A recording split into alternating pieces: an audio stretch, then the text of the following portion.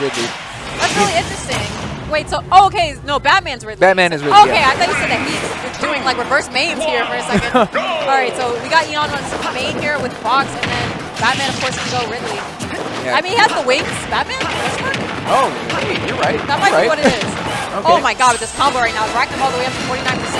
I like that. Trying to recover using the side B. If he did connect, you know, it would have thrown Eon like center stage and allowed Batman to recover. But we do see the aggression coming out from Eon. Yeah, the clean jab block right there to get a ton more percent hack on. Oh, but the Nair does connect. He's trying to see going, pushing for an up tilt, trying to cover the platform. Oh my god, this man cannot land. That's one of the biggest problems with Ridley. And the best thing he can do is like commit to a nair or a down air. But swinging anything is never safe, especially if someone has that parry timing. That's right. Using Fox to get back to stage. Grab on deck and down throw. Trying to read some kind of smash attack follow-up, but not going to work on Eon. Yeah, I don't think Ridley has any conversion from down throw as he's like in higher percent. Yeah, the lower percent may be a back there, but higher, definitely not. Okay, not really being able to just keep his feet on the ground. You see Eon's flurry of attacks continuing to just pressure Bats no matter where he's at. Yeah, this is looking really bad right now. That even looked like a shield poke just holding shield on the platform. And the fact that like he's so big, that Ridley is so big, it gives Eon access like to back airs and just cross up there. And Ridley's, okay, just gonna down smash. Get him off me. Like, don't try to hit me, sir. That's very Ridley-esque. Like, you know what? We're just gonna destroy everything. Yeah, exactly. And I like how when he splats against the screen, he covers the entire thing. Big dragon. Let's go. Okay, well, using his second jump to escape, but getting caught up by these up airs again. Oh, no. No. He is so lucky he didn't get hard punch with the forward smash, but it doesn't matter because there's the back air for you. Oh, is he okay? Oh, it's dropping. Oh, he got a footstool so far down. Did he hit him? Yeah, he jumped on his head, just dropping him down to the blast zone. Returning to base. You see JV 2 stock from Eon. That's something I really love to see is when you're up a stock, you gotta push that. When they're off stage, even if you die for it, I mean, it's okay. He did have a full stock on him. Exactly. And the way he was working Batman across the stage, I mean, really didn't have to worry about it. How are they gonna do the hero like this? Come on.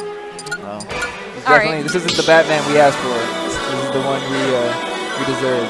Alright, he's got the song counter pick though. I do like that. You gotta stay in it mentally. Even if you do lose it, it feels like a very decisive loss.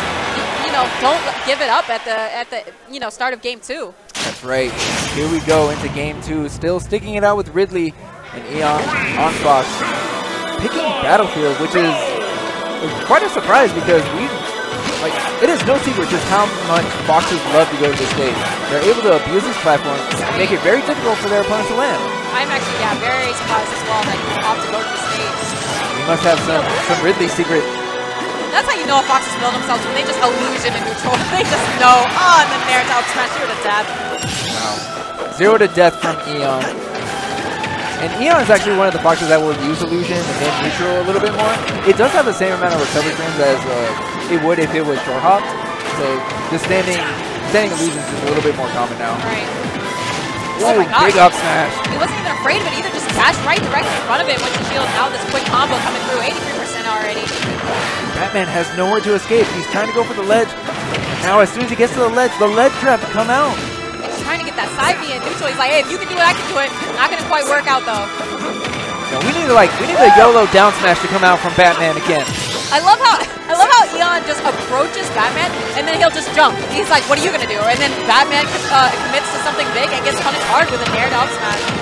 Right, and you see the up airs continue to come out, using the down air, being able to land back on the ground and landing a Nair of his own. What's here? Oh, went for the F smash, but Eon not going for let's. Oh, he dragged him down? He throws him! Get him out of here! All right, no matter what happens, he got that. Yeah, Eon has to hold that for the rest of the day. For the rest of his life. All right, gonna illusion, knock him away, real gentle tilt, get off my stage. I like that. Eon isn't approaching the ledge like as close as he was before because he doesn't want to get grabbed again. Yeah, and that's fair enough. That's very fair. Okay, up smash actually gets stuffed out by the down tilt. Hey, there's that down smash again. Yo, we need more YOLO down smashes. He covers both sides, but YOLO up smash from Eon. He's like, you think you're the only one that knows how to do that? I'm Fox. I invented that. That's true. The run up smash is real from Eon. Mission complete. Very clean Just like that, mission complete.